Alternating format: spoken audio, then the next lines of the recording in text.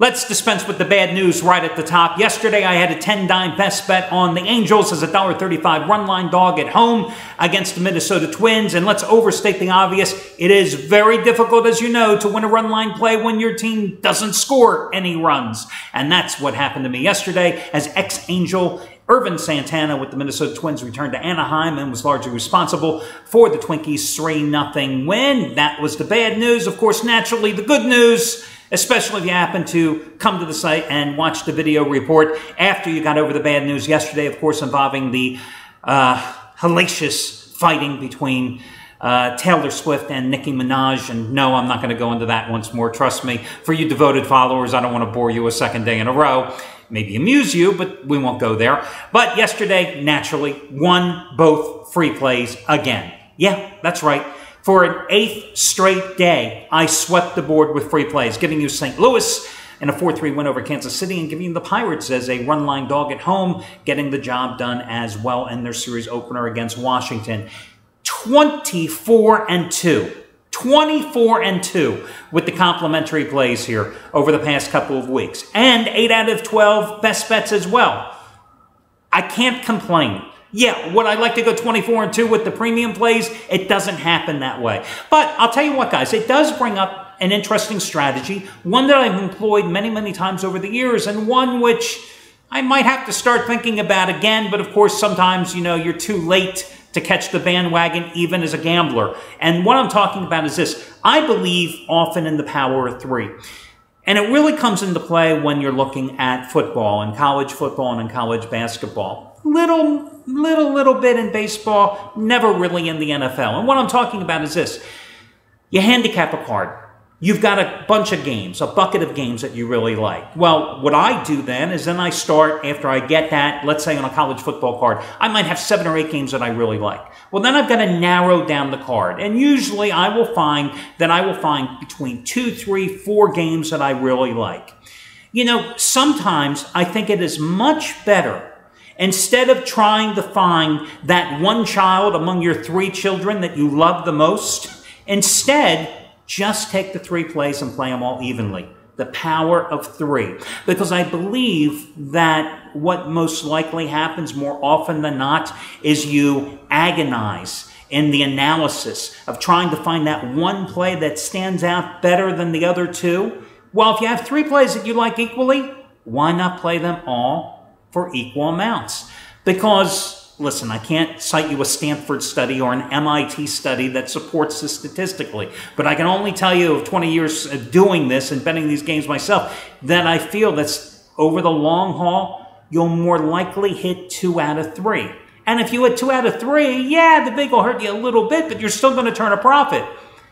I think that happens more often than not than sitting there agonizing among the 3 children that which one you love the most. And inevitably, more often than not, you will find the loser among those 3 children. So that's why I call it the power of 3. Now listen, if I had been riding the power of 3 streak over the past 2 weeks, 8 out of 12 best bets, 22 out of 24 free plays, I can't tell you how much money we would have won.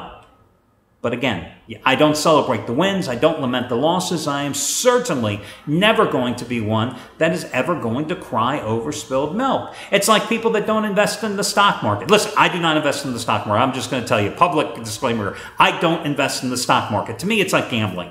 For every financial advisor that comes to me and says, hey, you know, this managed fund has a great 5-year and 10-year performance ratio, past 1 year, past 3 years, all this crap, hey, they're handicappers. They are no different than me. You analyze a situation, you make a judgment call, you may win, you may lose. Every financial advisor out there is a handicapper. Difference between some handicappers and most financial advisors, many of them, when they work for big companies, they simply spout off the party line. XYZ company, the top head honchos say, these are the funds that you should be pushing, and that's often what you find the financial managers doing. Me? Hey, what you see is what you get. I'm handicapping the games myself. Every handicapper here at the site does the same. What we're endorsing, these are the plays we love. But again, it's just something to consider, the power of 3, something that I often consider, especially when I'm in a losing streak, to be honest with you. Because then sometimes your vision is a little bit cloudy. Sometimes your thought process isn't laser focused.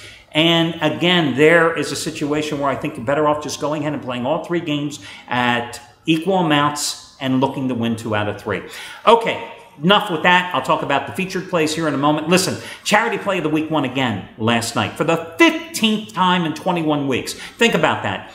21 weeks, 15 times I've cherry-picked a handicapper here at the site, and I've managed to find a guy that had a winning play for you, and you've gotten that play for free. So now, quid pro quo time, it's time for you to make a donation, and courtesy of Jeff Benton, who last week you got his All-Star Game winner for free, and last night you got Milwaukee and Arizona for free.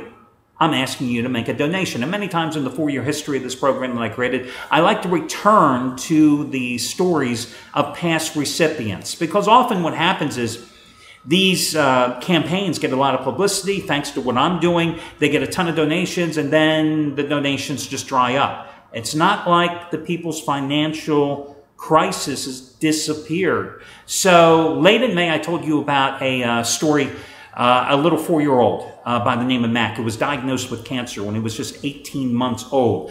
Has been in remission since March of 2013, but he has a couple of genetic diseases that predispose him to the cancer returning.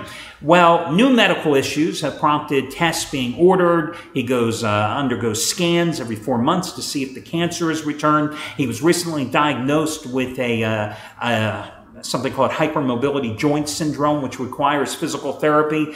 And all these tests and all these exams require his family to make constant trips to Vanderbilt University in Nashville.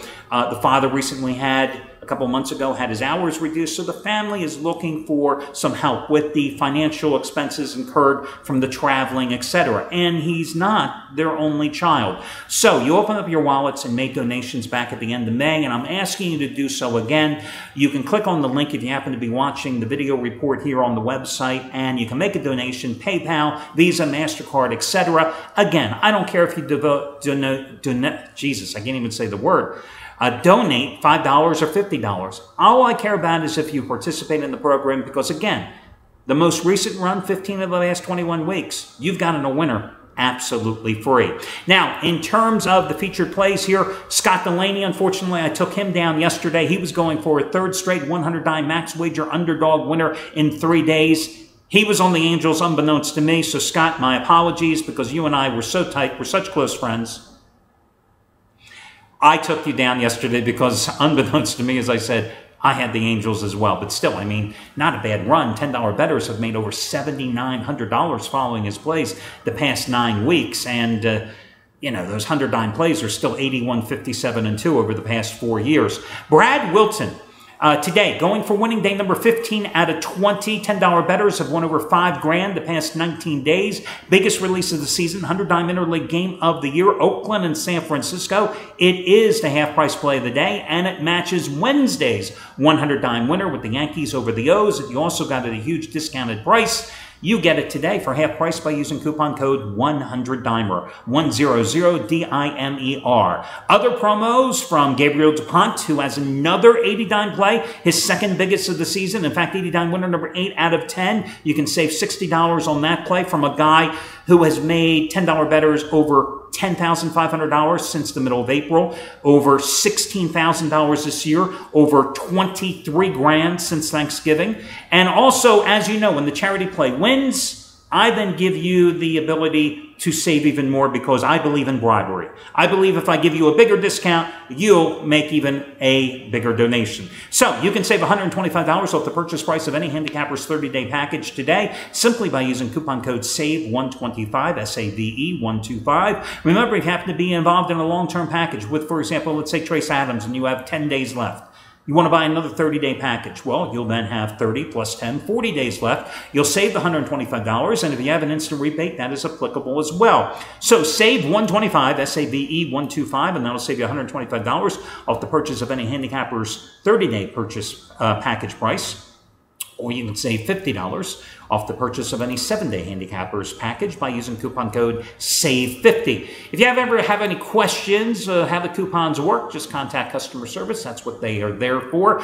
Guys, I'm going to come back with the St. Louis Cardinals, this time on the run line tonight as a $1.15 home dog. After backing St. Louis last night as my first complimentary play. Tim Cooney going for the Cardinals. 3.21 earned run average in 3 home starts over 14 innings. Not that he's been a stellar performer in those 14 innings, as he's allowed 14 hits and walked 7 batters. Listen, he's pretty much a 5-inning pitcher right now, okay? That's what he is. But this is more about the Cardinals, who have won 5 of their last 7 at home against the Braves, who have beat Kansas City in a makeup game last night 4-3, who are 34-12 at home this season. And it's all about going against the Braves, a team that is also just as offensively challenged as the Cardinals. They've lost 5 in a row on the road, scoring just 16 runs in that stretch. They're 3-10 in their last 2 road trips, and they're 3-8 in their last 11 games overall, averaging just 3 runs a game. So, you know, I'm going to hope and pray and keep my fingers crossed that St. Louis pulls off a 3-1 or 4-2 win tonight.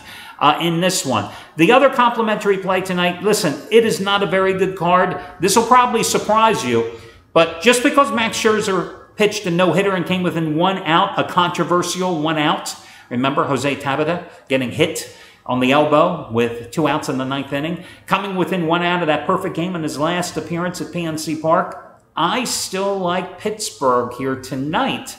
Plus the $1.20 is the home dog to beat the Nationals, who have not exactly been setting the baseball world on fire with their offensive exploits, who are not exactly a great road team either. Pirates won last night's opener, 7-3 behind Francisco Liriano. They have won 9 of their last 10 at home. You know, interesting with the Pirates, another team that has been very streaky this season. Prior to the All-Star break, they won 13 out of 16. Then they go on the road, they lose 5 out of 6, and they come back home. They beat the hell out of the Nationals last night. Go figure. Jeff Locke, a guy who I've talked about many times this season. You always have to look at his home-road splits. You know, on the road, this guy has been dreadful. Matter of fact, just went against him with a free pick in his last start. I believe it was against Milwaukee over the weekend. He's got a 6.57 earned run average on the road, but at home, 2.58. I mean, amazing. Almost a 4-run difference. So again, I'm going to go with the Pirates and Jeff Locke as the road dog in this one. Listen, the Nationals have only given Max Scherzer 4 runs of support in his last 4 starts. And he is another one of those pitchers, much like Zach Greinke, much like Cole Hamels, much like Corey Kluber of the Indians, guys that just don't get any run support. Then there's other guys that aren't nearly as good pitching-wise, right? Guys like, who would I want to say? Drew Hutchinson, let's say, of the Toronto Blue Jays, who it seems like every time he takes to the mound, he gets 7 runs of support. Anibal Sanchez of the Tigers, every time he takes to the mound, the Tigers seemingly score at least 5 runs here over the past 2 months. It's always been that way with baseball. No rhyme or reason. It's just one of those things. And Max Scherzer is one of those guys who just doesn't get a lot of run support for the Nationals. So I'm going to go once again with Pittsburgh here as the home dog. Oh, by the way, I may have misspoke. You know, Scherzer actually has a 5.85 earned run average in his last 3 starts at PNC Park. That near perfect game was actually at home in Washington. So if I said that backwards earlier, my mistake. It's not like I have a teleprompter here in front of me and all my notes popping up. This is up here. So that'll do it. Best of luck to you guys. And remember the free plays for tonight. Cardinals on the run line and Pittsburgh as a home dog. That'll do it. Please make a donation to the charity play. And I'll talk to you again tomorrow when we do this one more time.